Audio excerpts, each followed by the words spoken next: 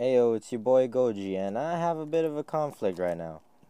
Because I'm here on the internet doing what I want to do, because I just don't like saying YouTube, but I'm here on YouTube trying to, put out little bits of entertainment every day.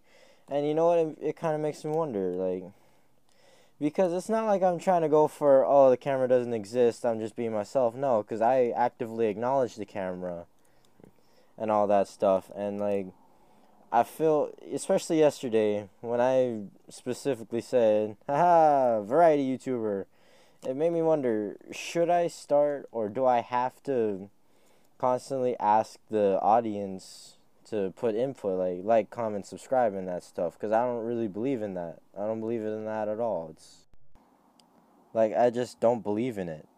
It's annoying to me half the time. But is it a requirement? I